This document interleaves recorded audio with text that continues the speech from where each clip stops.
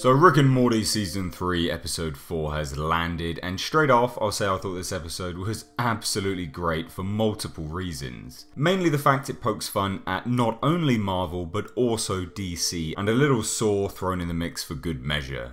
Every review I've seen has only mentioned the fact it's a riff on Marvel. To be precise, the Vindicators are essentially Guardians of the Galaxy, but the characters themselves are mixed in with what I would call quite obvious DC characters as well. Alan Rails, for instance, a phantom train conductor who can summon a ghost train, who in my view is poking fun at Green Lantern. And we have Supernova, powers of a collapsing star, who again shares a lot of similarities to Starfire, right down to how she summons her powers.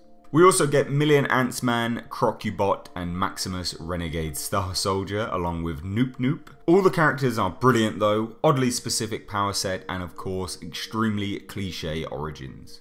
The main jokes towards Guardians of the Galaxy come from Rick, who seemingly hates the Vindicators and is massively against the mission with them. He pokes fun at how the Vindicators are a phase. Him and Morty did one adventure with them and it was the big event of that summer, and now they need to let it die.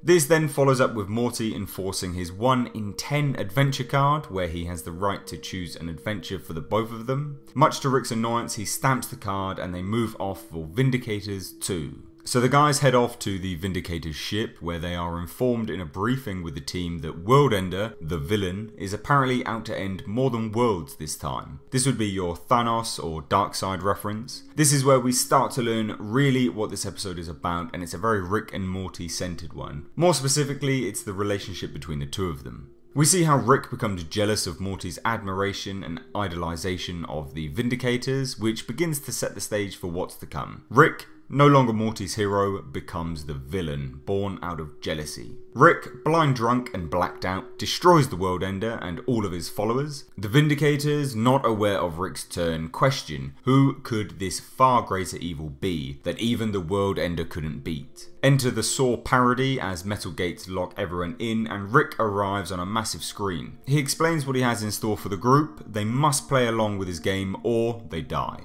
A few Vindicators are killed. Maximus Renegade Star Soldier is the first to go, along with Crocubot. However, it's actually Supernova who claims the lives of Million Ants Man and Alan Rails.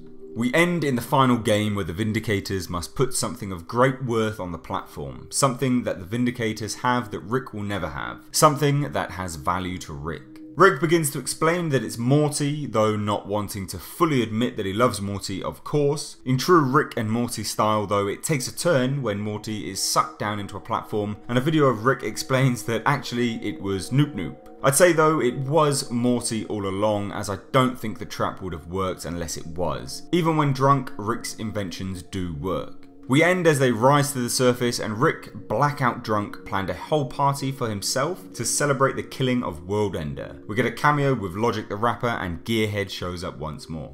So I will say I thought this was a brilliant episode, absolutely great. It's really nice to see them showcasing different focus on each episode, and I am looking forward to seeing what Jerry has been up to the last few episodes. But what did you guys think of it? Did you catch the Marvel and DC references? And do you think Rick and Morty is back on top form? Let me know your thoughts down below in the comments section, and for weekly Rick and Morty reviews, stick with me, Mr. H. If you're new to the channel and you haven't done so already, then hit the subscribe button to stay notified of all future updates. If you did enjoy this video and you think it deserves it, then hit that like button, as it does help the channel out. I've been Mr. H, and until next time, I'll catch you in the comments section.